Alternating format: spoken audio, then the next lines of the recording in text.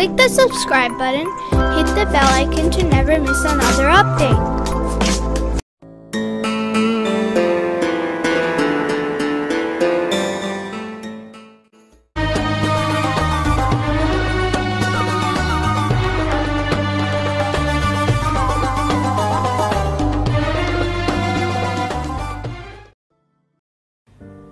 What the Quran is all about.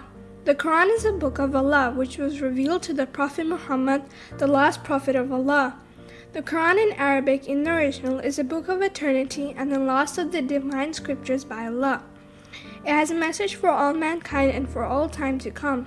The Quran has teachings about faith or iman, commandments for living in this world, as well as the stories of the prophets sent by Allah, namely Ibrahim, Nuh, Musa, Isa, Sulaiman, etc. The revelation of the Quran to the Prophet Muhammad was a gradual process which was completed in 23 years. The Quran is a guide for mankind to make them conscious of the one and only Allah, the creator of the universe, and to lead mankind to the path of Allah as shown in the book of Allah and exemplified by the life of Prophet Muhammad. 1. Other names of the Quran.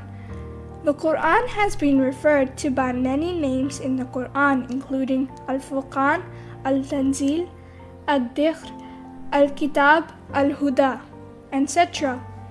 The meaning of the word Al-Furqan, the criterion. 2. Total surahs or chapters in the Quran. The revelation of the Quran to the Prophet Muhammad was completed in 23 years. The Quran has many chapters. Each chapter in the Quran is called a surah and each verse in the surah is called an ayah. How many surahs does the Quran contain? 114. 3. The Divine Scriptures.